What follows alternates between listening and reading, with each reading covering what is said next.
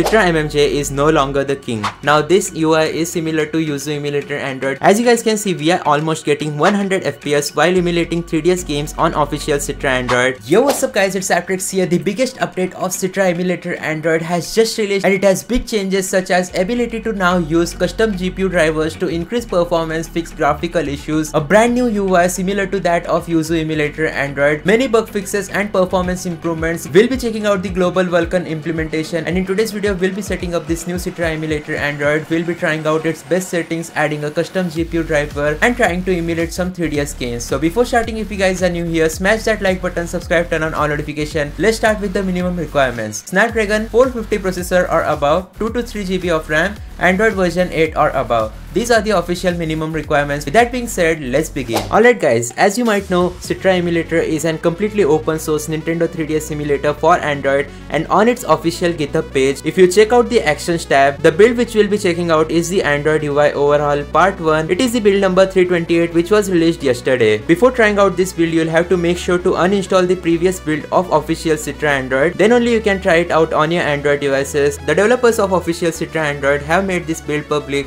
on their GitHub page. Anyways, let's start by setting up the Citra Emulator Android Universal version. Now Citra Android is known as Citra Universal Android, and as you guys can see, you will see an welcome screen similar to what you see when you are setting up the Yuzu Emulator Android. So we'll just skip the notification permission and also skip the other permissions, then select the user folder. We'll just go ahead and choose the Citra Emulator folder. Afterwards tap on OK. Afterwards we'll have to select the folder where you have kept your games. Afterwards we just have to tap on the next button, then it will say setup has been completed. Click on continue to get started. Once you are done setting up Citra Universal Android, you will get an game list UI similar to this. Now if we just go ahead and check out the bottom section, you will see the games, search as well as settings icon. Now this UI is similar to Yuzu Emulator Android because the team Citra developers were the one who started Project Yuzu, and both of these emulators, as you know, were later on released for Android devices. So let's start off by going into advanced settings, and here you'll be able to see our normal Citra Emulator Android UI. General, make sure to turn off limit speed percentage. Let's go to graphics now. This is the most important section where we'll be able to find that graphics API by default has been now set to Vulkan. Now previously official Citra Android used to use OpenGL ES performance for users, but if you want to use Vulkan API, make sure that your Android device you need Android version 10 or above. And Vulkan API is supposed to run really well on devices with Mali GPU, for example MediaTek Exynos or Kirin processors in which the game usually lags. Make sure to enable SPIR with shader generation. Afterwards make sure to enable asynchronous shader compilation.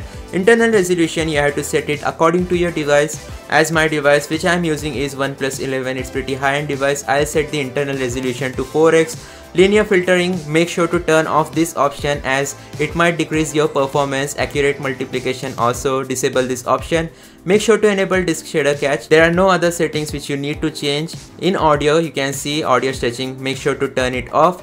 Afterwards, in terms of debug options, you get CPU JIT, hardware shader, VSync. Now make sure to disable VSync, make sure to enable the first two options. Afterwards we get debug renderer. We won't be turning it on as it might affect our performance. Now let's just go ahead and scroll down to GPU driver manager. As I mentioned before, now you can finally use custom GPU drivers in Citra Emulator. For today's video, we'll be using the Mesa Turnip Adreno driver revision 9. Now note, the custom GPU driver option will only work for devices with Adreno GPU. So if you have an Mali GPU Android device, you won't get this option. I guess only works with Adreno 6 series or 7 series GPUs. Once that has been done, let's scroll down, and here you will get the system option. Inside systems, you get a new option to boot home menu. Now unfortunately, when you just go ahead and tap on start, it doesn't work.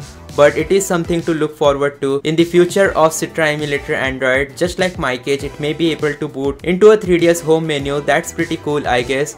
But once everything is done, we can just head back and try out a game. So right here I have loaded Pokemon Omega Ruby. Let's just go ahead and open it and see how well will it actually work on my Android device after the Citra Universal update. I'll just go ahead and tap on don't allow and tap on OK. Afterwards we can just press back, and here you will be able to change a little bit of settings like enabling show FPS option. And at the top left corner you will be able to see we are getting more than 200 FPS. Now many of you guys ask me how do I get the last screen layout. So I'm just going to show you guys. Just press back, afterwards select landscape screen layout. Make sure to choose the default screen and you'll get an large screen layout. With that being said, our game is about to begin. There we go, Pokemon Omega Ruby. I'll just go ahead and tap on the start button. The amount of FPS which we are getting is really impressive. We are getting more than 90 FPS. That's very playable experience if you want to emulate Pokemon Omega Ruby or any 3DS game in general, but that's because I have a good device. Many of you guys who don't have a great device will also be able to get a playable gameplay experience. I'm sure of it because Citra Emulator has been improved and optimized so much. And I also believe that OpenGL graphics API should provide you less graphical issues if you are facing any. I used to see a lot of graphical issues, but now even with Vulkan API we aren't seeing any issues whatsoever. That's a huge step towards stable 3DS emulation on Android, and Team Citra has done a fabulous job on Yuzu Emulator as well. Yuzu Android is getting along pretty well. As you might have seen from my last videos, graphical issues in major games like Pokemon Legends Arceus has been finally fixed. Anyways, the FPS which we are getting is really amazing. We'll need to set the clock. Let's leave the house and see how much FPS do we get in the outside world scenarios. As you guys can see at the top left corner, we are getting more than 90 FPS while emulating 3DS games on the official Citra Android, which is even better than Citra MMG Android. Anyways, that's going to be it for today's video. Thanks for watching. Make sure to hit that like button, subscribe, turn on all notifications. I'll see you guys next time. Peace out.